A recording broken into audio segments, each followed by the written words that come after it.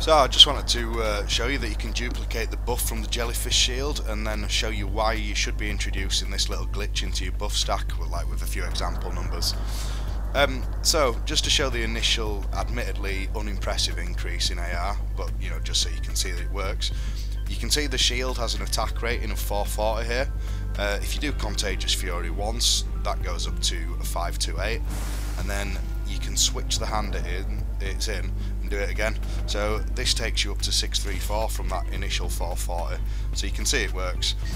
This by itself's unimpressive, I guess, but when you start working it into your normal routine, it won't override any of your others because it's unique. It's a unique skill, and then you'll start to see the benefits of it. So let's try it with Godskin Peeler. That's got a starting AR of 660 here. Obviously we'll be using Seppuku, so I'll throw on the White Mask and Lord of Blood Talisman to start seeing bigger numbers too.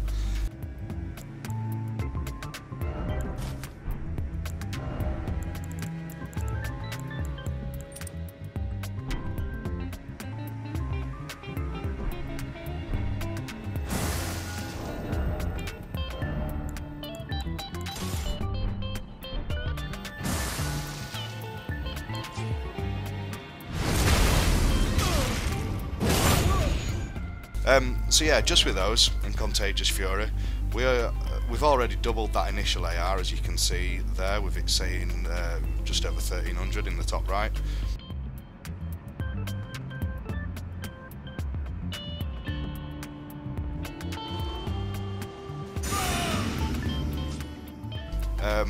Using Rallying Standard and Blood Boil and Seppuku without the jellyfish will get you about 1400.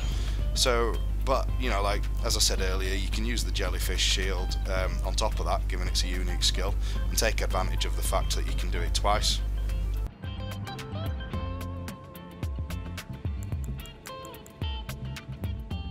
So let's see them all together. See the difference between that initial starting AR of 660.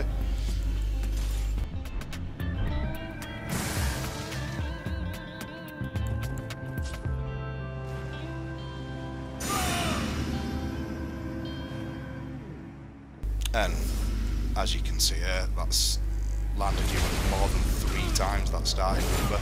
So yeah, from 660 you've more than tripled it. So it's well worth doing. Right, cheers for watching. If you've found this helpful, give us a like, give us a subscribe, give us a comment, whatever. Let us know how you've got on. Cheers.